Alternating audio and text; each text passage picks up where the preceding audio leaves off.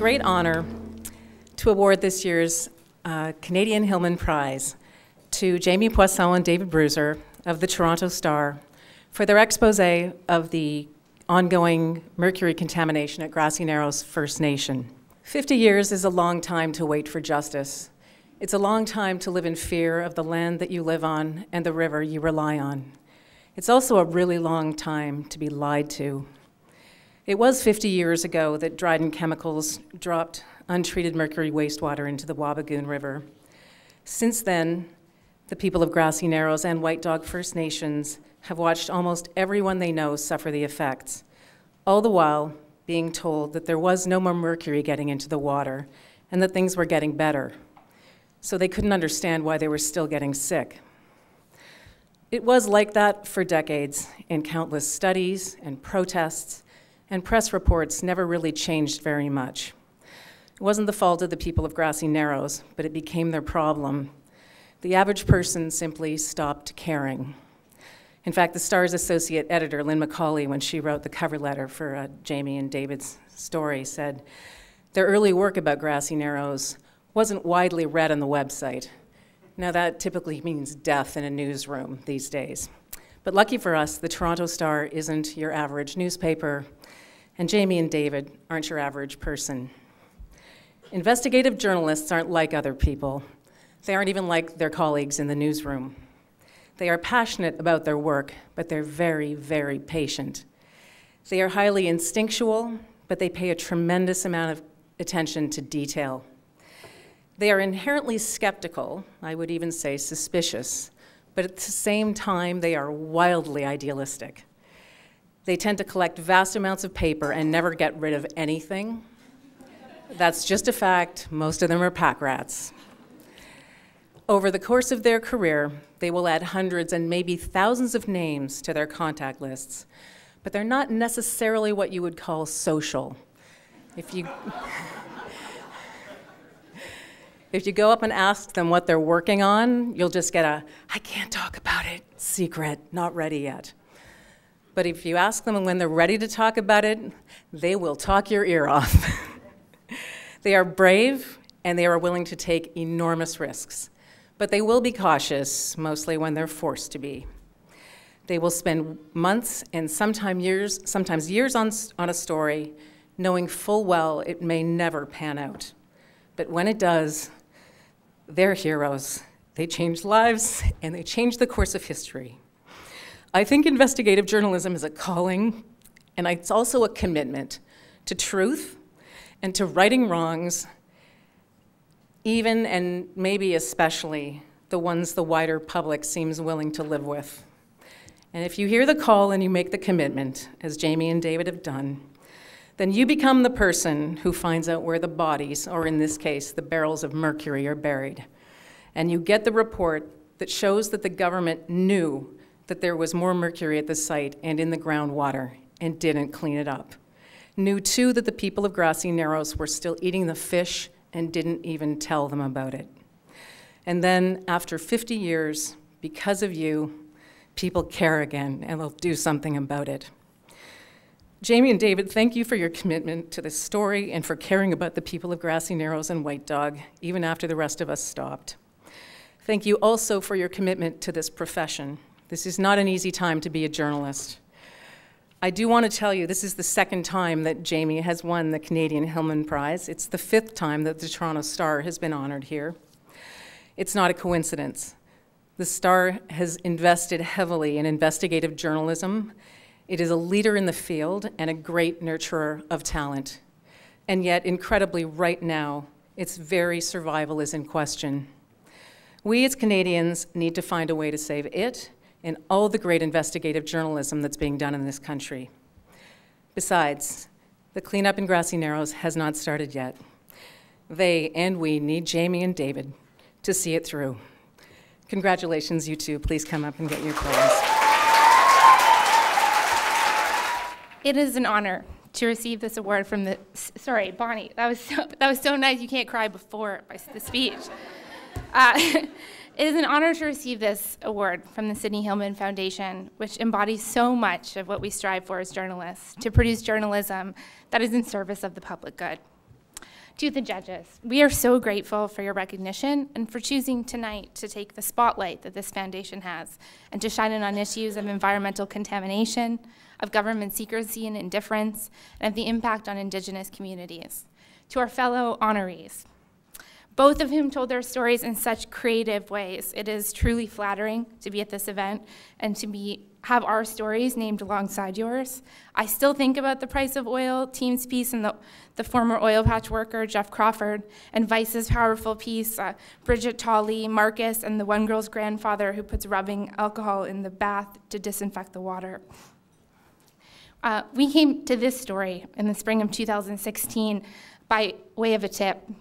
A man named Kaskilwaki was claiming that in the 1970s, he was part of a crew that haphazardly dumped drums filled with mercury and salt in a makeshift pit behind the mill. We had his guilt-written email confessing to Indigenous leaders his role in the alleged dumping, but we had no Cass. And as is often the case with journalism, whatever you think is going to be easy ends up being harder. We felt that it was important to check this out because the people of Grassy Narrows had for years been sounding alarm bells that the mercury had affected the health of far more people than originally thought. They feared the contamination was still somehow ongoing. But on the other hand, government official after government official completely rebuffed these concerns. The river, they said, would clean itself naturally. Nothing to see here, folks, is essentially what they said to us. So Kaz would not respond to emails, and no one by that name was answering the many landlines that were listed under Glowacki that we called. But we did get a scrap of information. He had at one point lived in a small town near Edmonton. So we doorstopped his former neighbors. We begged a pharmacist who had his wife's cell number to call her. We talked to grocery store managers and even an cream truck driver.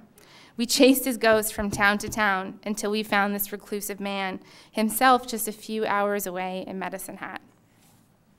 Unlike stories both of us have worked on previously, this story has unraveled a thread or two at a time. And our editors at the Star, all of them, encouraged us to keep pulling. And so these stories have played out over 2 years, and it's a patchwork of sorts of 30 stories in all. That in mid to late 2017 finally started to assemble into a clear, disturbing picture. And very briefly, here's what we now know. The fish downstream from Grassy Narrows are the most mercury contaminated in the province. The sediment in the river is still contaminated by mercury. Top scientists have told us that this strongly suggests the mill site is still leaking the neurotoxin. And on what felt like a possible fool's mission at the time, we literally dug dirt from the site of where Kaz Glowacki said he buried those barrels all those years ago. The mission involved going to Canadian Tire, down the street from the mill, and acting all nonchalant and hoping the hell the cashier didn't wonder why we were buying garden implements on a weeknight in November. The mission involved us trying to be all nonchalant, getting dropped off on the side of the road on mill property and hoping to hell the mill worker and the crane half a kilometer away didn't notice us, scurrying into the bush with shovels stuck up our jackets. The mission involved us trespassing on company property, where we dug for hours, put the samples in Ziploc bags, and then had them tested at a lab. The results came back 80 times above normal mercury levels for soil in that area. The mission, by the way, was not the first, but the second time I broke the law for a story, and both times were with her. The other time involved a little episode where we bought a handgun. It gets worse. We put it in a bubble envelope, also with a typed confession, and mailed it to Atlanta Police Department. So I think we committed 2 felonies that day. Okay, that's another story. We also know now that the government was told in the 1990s that mercury was visible in the soil underneath the old mill, literally pooling in the dirt, like picture Quicksilver. This was all kept secret, and the people of Grassy Narrows did not find out about it until this fall. And now the people are finally starting to get back their own historical medical data that has been kept in bankers' boxes in the basement of government archive buildings, in some cases for decades. And analyzed through the lens of what we now know today, About mercury, the results are high enough to have affected brain development and to cause serious health issues later in life.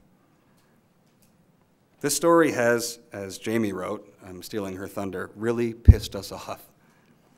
Our readers too. We have received dozens of emails from readers that say things like, this would never have been allowed to happen in Brampton or Scarborough or downtown Toronto.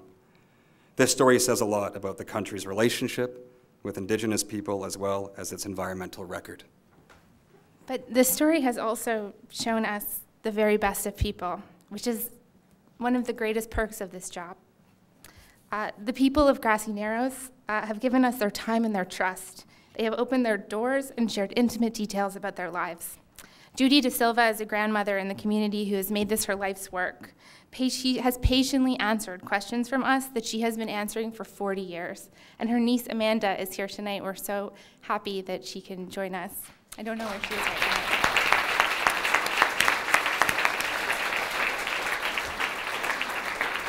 As just one example of so much assistance that we have received from the community, one young resident, Michael Phobusser, recently took visual journalist Randy Riesling in the middle of winter down an hour down a very untraveled road. To me, was it a road? I don't know.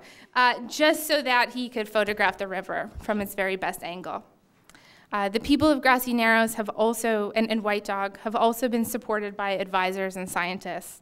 There's one in particular who wants no spotlight, but without whom we would be lost. He has been tireless in his pursuit for justice for the people of Grassy Narrows. He has been joined by scientists like Faisal Mullah and David Suzuki, as well as John Rudd, who began his career advocating for river cleanup in the 1980s. He was ignored then. And now the province is listening, and he's trying to finish what he started all those years ago. Oh, sorry. We're almost done. We're almost done. Bear with us, please. I'm pulling up an important quote from someone who could not be here tonight. It's important to note that while change has been promised on a cleanup and a mercury home for sick people in Grassy Narrows, nothing has been delivered yet. And as Judy De Silva, who's been mentioned here tonight before already, and who was in the video, says to us by email, the fight is not over, she says.